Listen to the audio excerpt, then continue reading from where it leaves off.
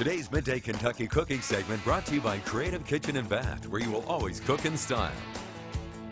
Welcome back. Chef Allison Davis here in the Wild Thyme kitchen, and I am cooking up a pasta dish today. This is a perfect kind of recipe for Meatless Monday, if you will. A lot of times I try to have like maybe a vegetarian meal in the mix, just to kind of cut down on the meat.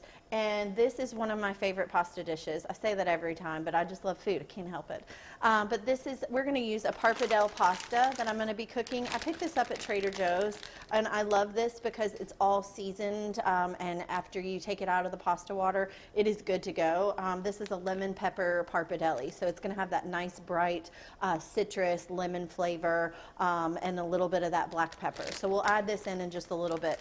This parpadelle pasta also cooks really fast, so it's honestly like ready in about 5 minutes versus traditional dried pasta that takes about 15 or 10 to 12. All right, so we're going to make a nice little sauce here. I'm starting with some coconut oil. We're going to add in some onions, and I'm going to ask my cameraman to hand me a spatula because I forgot it. But we're going to start sauteing these onions a little bit, and then I'm going to add in some mushrooms. I'm going to wait to add in my garlic. Magic of TB, just like that.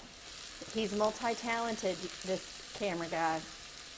All right, so our onions are sauteing a little bit, and we're going to go in with mushrooms. So the mushrooms are really going to serve kind of as the meat in this dish. So I just sliced up some mushrooms, and we're going to saute those off. Mushrooms have a good bit of water in them, so we want to kind of release that water and let these kind of sweat down a bit.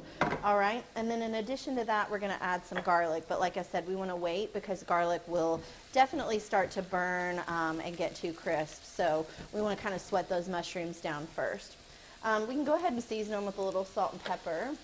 While that's working, I'm going to prep up our pasta water, and I can't stress the importance enough of salting your pasta water.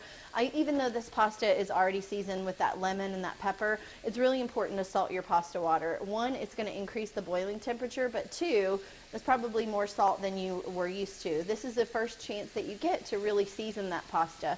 You want your pasta water to always kind of have that sea, taste like the sea. All right, so our onions are sauteing here, and we're going to go in with just a little bit of garlic. And this sauce is going to be all in one. So once our pasta comes out of the water, this just goes on our pasta and dinner's ready. So the other great thing about this is super quick and easy to prepare. We're going to add some aromatics or just some fresh herbs. So I'm just going to kind of strip some thyme leaves off of the stalks and throw in some fresh thyme. And then while our onions are sweating, as soon as you start to see browning and you start to hear a little more of that sizzle, which we're starting to get to, that is the indication that the water is being cooked out of our mushrooms. All right, so I'm going to go in with a little bit of that garlic. And now we're just going to start to work in those mushrooms. You can see how they're starting to kind of sizzle up, starting to kind of caramelize a little bit.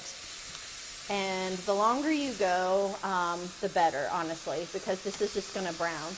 But for time's sake, we're going to go right on in with a little chicken stock. So once you start to get that browning, you would take your chicken stock, and then that's going to help deglaze the bottom of the pan, okay? So deglazing just takes all those brown bits off the bottom and then puts that right back into your sauce.